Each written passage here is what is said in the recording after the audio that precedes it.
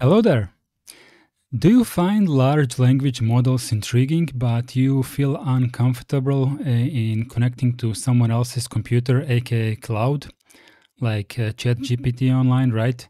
And have you tried running it on your computer? I mean, you can do that. I didn't even know that it's possible to run smaller language models on the local laptop without the GPU even, and it runs, I mean, fine. Some answers take about a minute to generate, but usually it's perfectly acceptable if you have a older computer, and if you have a newer computer with a beefier CPU or a GPU, then it's quite fast. So there are a couple of options you can use, and that's GPT for all, that you can just download from the website, run it locally, and run language models such as LLAMA from Meta. This is an open source language model. Also there is Alpaca. This is a GTK application for Linux. You can download it from FlatHub. Also there is ollama software that you can also download for offline usage, and this one is the latest one that I tried, and I think it's really cool combined with the web UI that they have.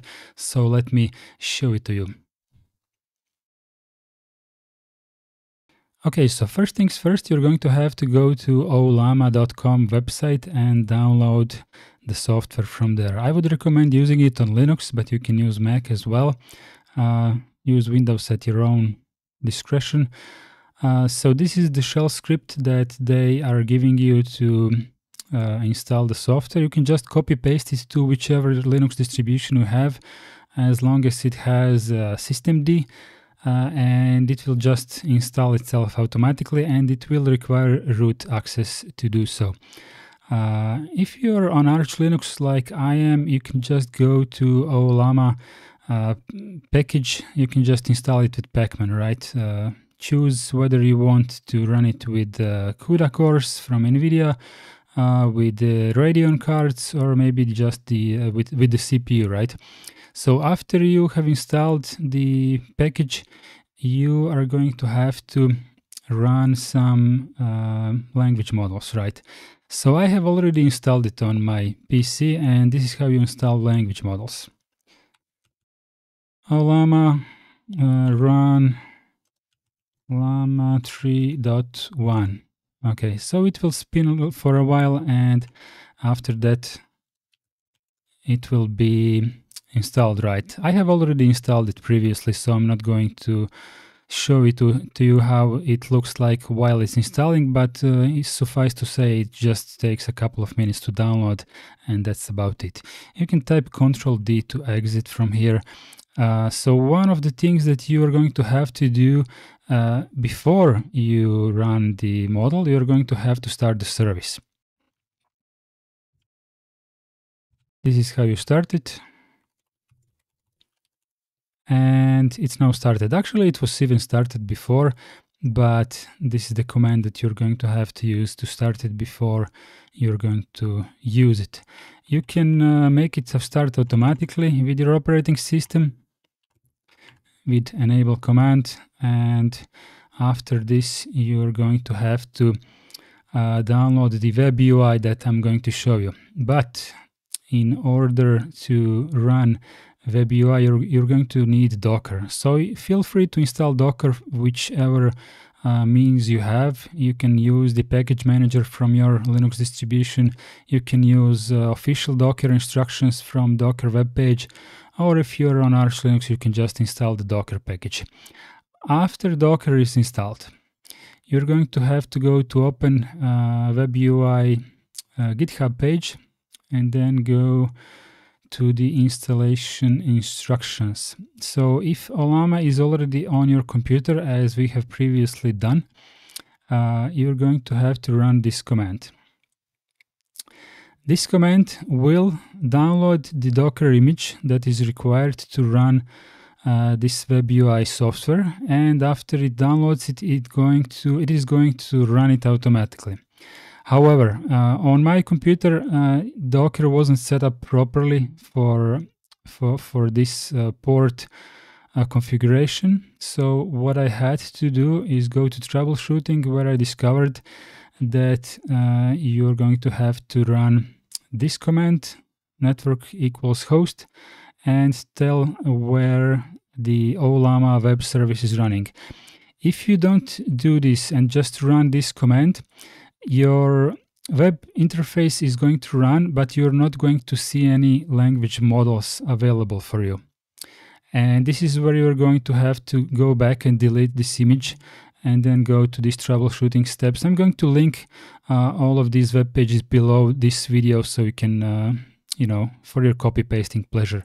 But if you run your open web UI web page and you don't see the language models available, then just go to troubleshooting and try this step to run the Docker image this way. And once this is all boot up and running, you're going to be greeted on this port to run your web interface. If the initial instructions work for you, then your port will be 3000. And if you're going to use this workaround, then your port will be 8088 as it is on my interface. So when you first start it up, you're going to have to register for this service. And by register, I mean create your account on your own Docker instance locally.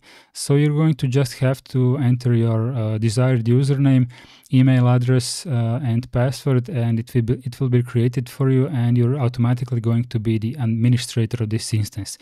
What this means is that you can add some other friends to your instance, or maybe your people who live with you in your own home, or maybe you want to share it with the entire world. I don't really care about that, but this is the service that you're going to run on your machine, and you are enabled to share it with whoever you want.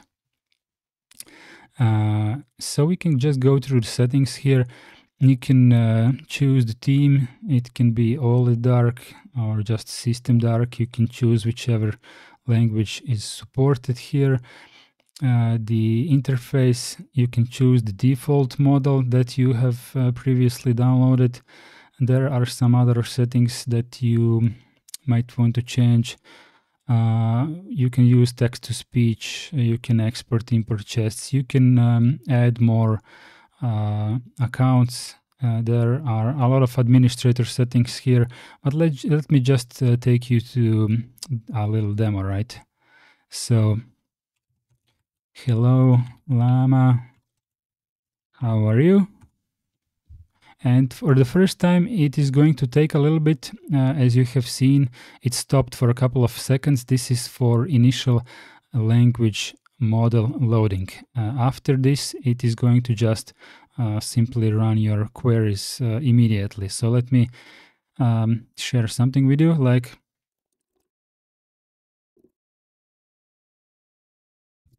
there we go.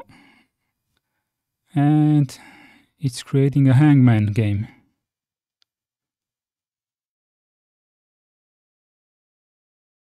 Okay, so what you have witnessed here is the real speed of my Radeon card, and this is 6800RX GPU.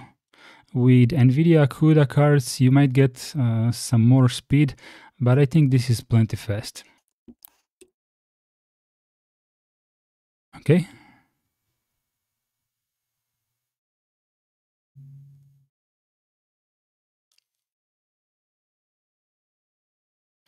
Okay, so as you have seen, the speed is quite good, and this is running the LLAMA 3.1 model, which is 8B, and this model is perfectly capable of running on pretty much any normal computer nowadays. So this speed that you have seen is coming from my GPU with the Vulkan driver, and you can run it on your CPU. It will run like 10 times slower on a good CPU, but even 10 times slower than this is perfectly usable for some basic usage. So I hope you have enjoyed this video, and I'm going to see you in the next one.